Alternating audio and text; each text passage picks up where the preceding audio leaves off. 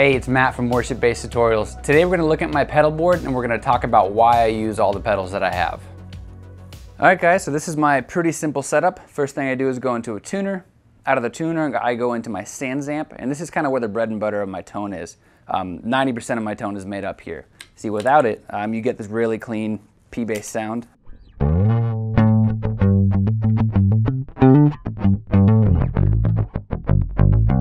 Kind of a nice vintage tone that we've all come to love out of a P-bass. If I engage this guy here, it's going to level out my tone a little bit, meaning I'm going to bump my lows a little bit. I'm going to cut the mids a hair, and I'm going to increase my treble just a hair. So what I want basically out of this is a little bit more clarity. So what I get is this now.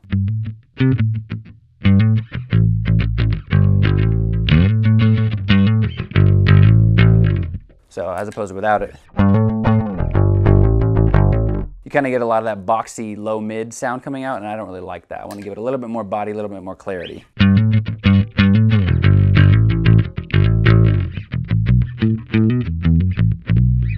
Cool, and then what I basically have, the only other setting I go to is I go to my third programmable spot, which is the same setting, but with quite a bit more drive. So if you hear it.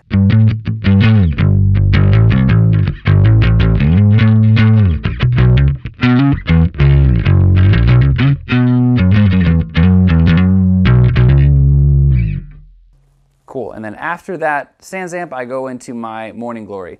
Whatever pedal is in this position, it doesn't have to be the Morning Glory, it's just something I use to give it a lot more grit. It can be the micro synth, it can be any other drive pedal you want, even though micro synth's not a drive, but you get the idea. It gives you just more grit. The only reason I don't love the JHS Morning Glory here is it does cut a bit of your low end. So for instance, if you hear, and then engaged. So you get a lot of that drive, but you do end up losing a bit of the low end. The last pedal in my chain is a MXR bass compressor. I have the attack, release, and output all at pretty much 12 o'clock, and then I adjust my input to where I get round about 5 decibels of gain reduction every time I hit the note. So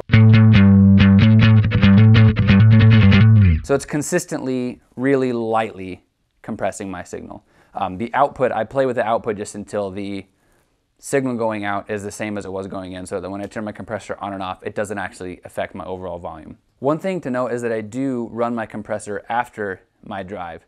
I want my overall signal in the end to be really nice and very level. I want the front of house guys to turn me up and to keep me up, because I don't want to blow them out of the water when I turn on certain pedals. I want to be really consistent.